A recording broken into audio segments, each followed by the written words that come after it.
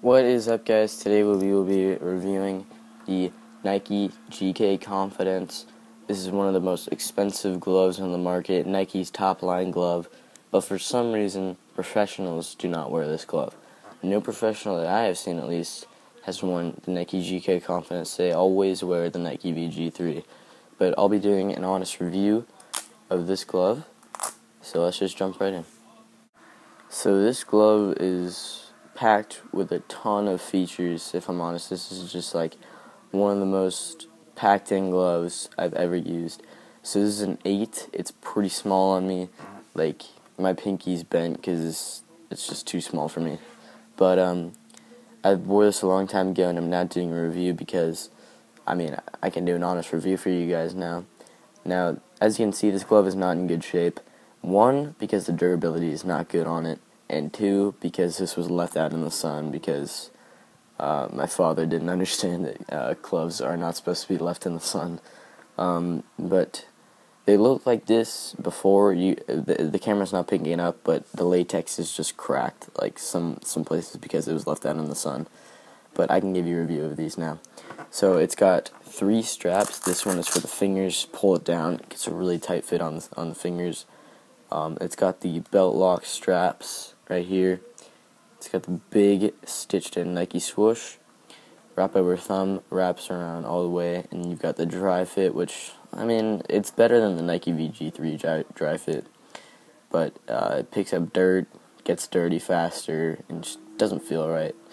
But you've got material gussets, and this punching platform is probably one of the best punching platforms I've ever had on a pair of gloves. You can see if you bend it, it's just really flat mostly, and it has like little ridges that were originally seen on the Nike Laser line.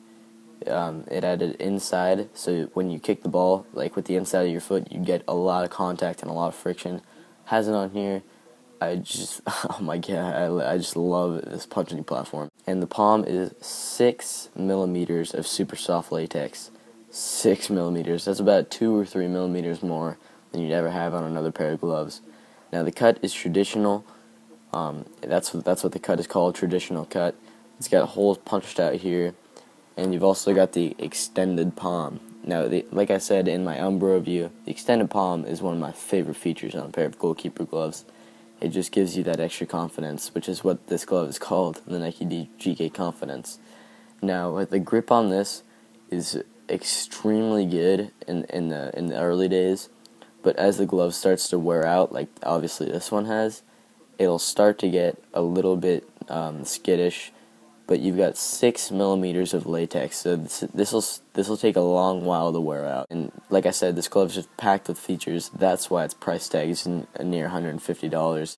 Yeah, but there's honestly not a whole lot I can say about the Nike GK Confidence.